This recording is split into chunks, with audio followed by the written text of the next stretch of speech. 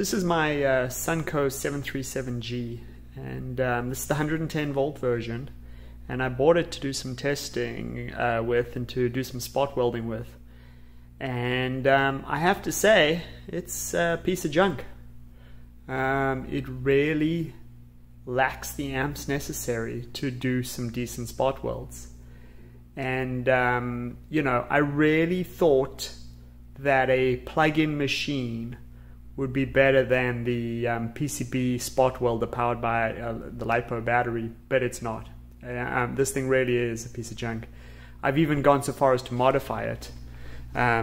You can see I've taken the transformer windings and hooked them directly to some 4-gauge spot welding pins, and this thing can barely weld onto a battery and definitely cannot weld nickel onto nickel. It's sad how bad this machine is. It honestly just makes me so much more appreciative of how good the PCB spot welder is, because the PCB spot welder, with a few modifications and a decent battery, is worlds better than this Sunkko 737G. I just cannot recommend the 737G. I'll show you, even with my modified needles, how this thing performs, and it's pitiful.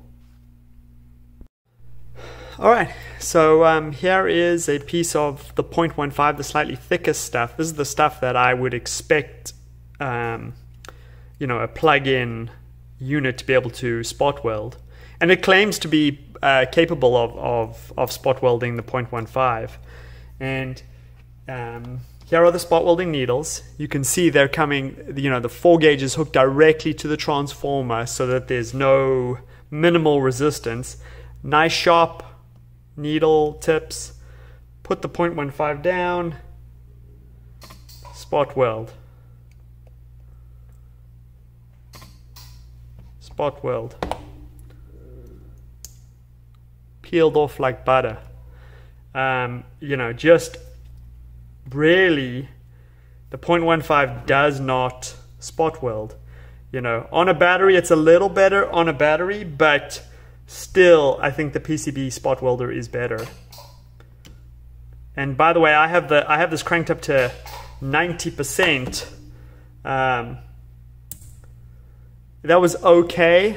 That was okay, but definitely, I mean, you know, the PCB spot welder was every bit as good as that, and was way better on the nickel to nickel. I am tempted to throw this thing in the trash, if I'm being honest. I mean, I might keep the transformer for the windings or something like that, but I'm glad I got a good deal on this, and I'm glad I didn't spend, you know, 200 bucks. But I think the reality is the 110 volt versions just are garbage. And I actually, since then, have seen a couple other people look at the 110 volt versions, and their conclusion was also that it's garbage. There's just not enough energy in the 110 volt version.